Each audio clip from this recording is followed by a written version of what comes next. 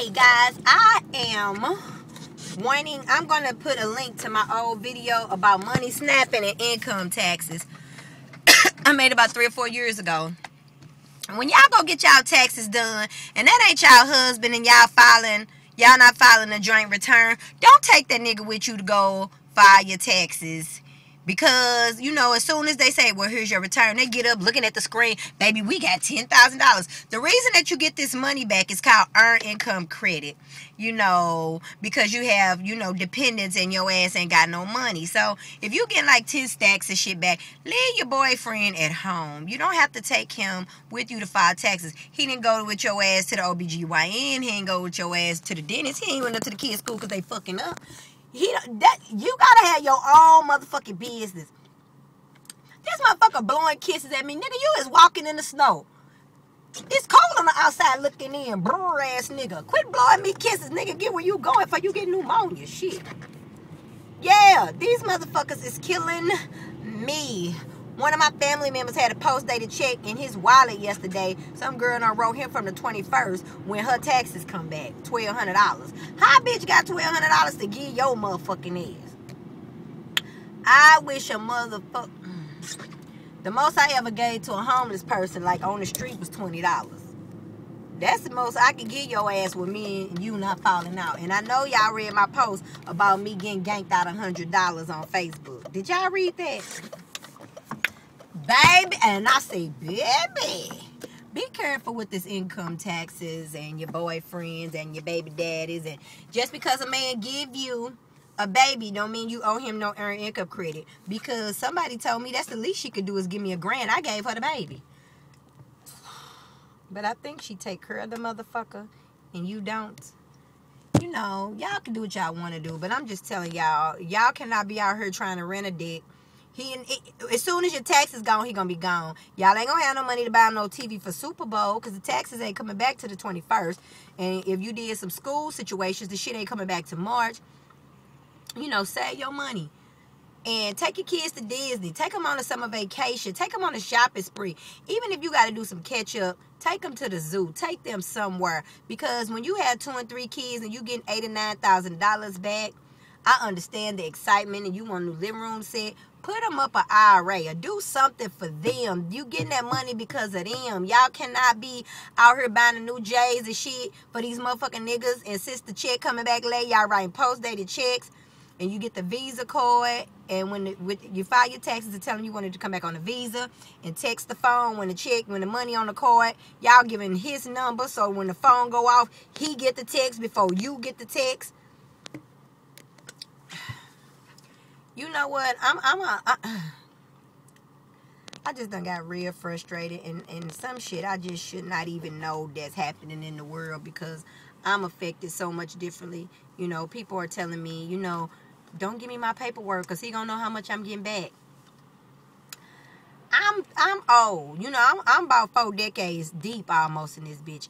Ain't nobody ever know how much I got back in income tax because I worked for it and it was my income tax and I never filed a joint return because I ain't never been married. So that mean that ain't nobody's business but mine. And for you women who are getting all this earned income credit, y'all ass ain't married neither. And y'all got the same name on your birth certificate. If you die today, it's going to be on your death certificate. That should let you know right there that you don't owe nobody no motherfucking explanation what you do with your fucking income taxes. You bitches are, man. And then, too, the goddamn lesbians, they doing the same shit, too. Bringing their motherfucking bitches in. And they just, babe, how much we get? I'm like, this shit here is in reverse. I don't understand.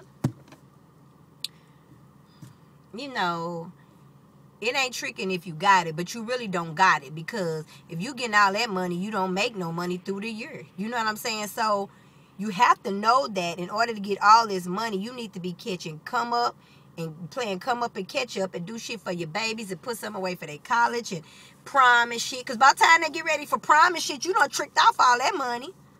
You ain't gonna have no money for graduation, prom, none of that shit, because you done fucked up the income tax. See if y'all could get an IRA and so you could save some of that money. Do something. I just feel so... I feel helpless. And even when I did debt consolidation and stuff like that, and, you know, I really help people with credit and that kind of shit, you know, if it was fulfilling because I feel like I was helping somebody. Another thing I want y'all to do for y'all who don't have life insurance, go pay your premium up for at least a year. You know what I'm saying?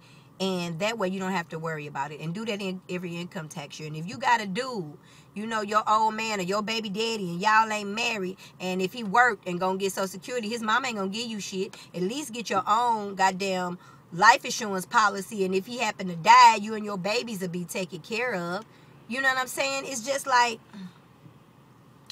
you know, we got to start for real thinking ahead. You know what I'm saying? And as a people, we be bullshitting. You know, you sitting up here thinking, I can't afford life insurance. You can afford life insurance because you can't afford not to have it because you ain't going to have no money. I want my kids to go to college. If I die today or tomorrow, I want my son to have a brand new car at graduation. License plates. Mom did it. You know what I'm saying? I already know how this going to go.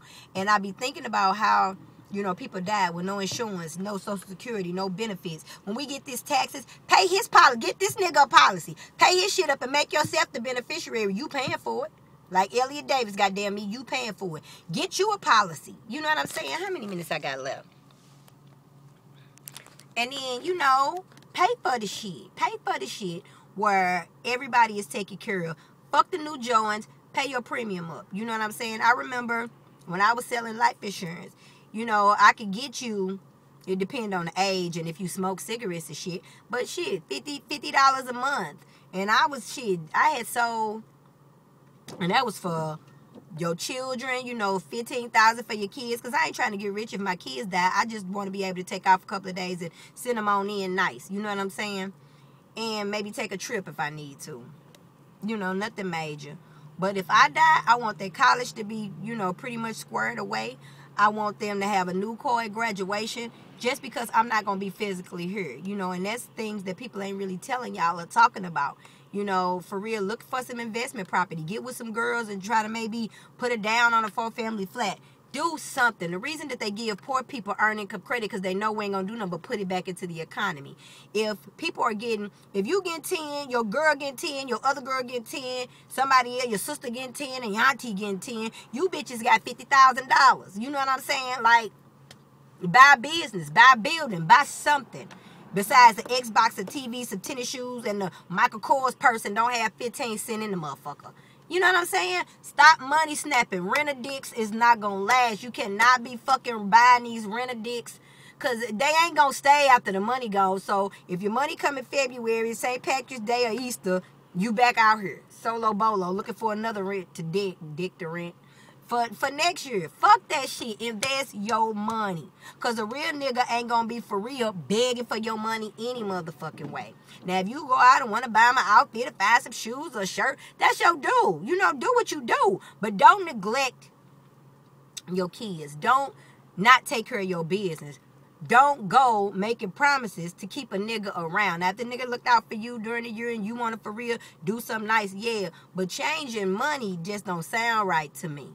I just can't imagine, the whole concept of handing money off to folks, it does something to me. Now, if I want to go buy a shirt or pants or something I see, okay, fine. But you better know that my business is taken care of. People say they can't afford private school. Yes, you can. Get a scholarship, get your income taxes, pay the shit up for the year. You know what? I'll be going on and on and on and on and on. So let me fucking go on and go. But I'm just saying, do something for you and your babies. Go get a motherfucking season pass for them to go to the Cardinals game. Go and get a $100 worth of video. No, what you call it, Wernberg card. So where they can go to the movies. Or go out to take them out to eat or take them on the trip. You could go get on the megabus for $30, go to Chicago. Just do something besides trick off your money, because these niggas been sucking out your ass until you got your W-2s, and then they gonna spend your money, and then they gonna go sucking out somebody else's ass. Sucking out the ass, that's real nasty. Okay, I gotta go, because I'm just saying anything, and it's nasty. And I'm getting mad, so I gotta go. Talk to y'all later. Bye.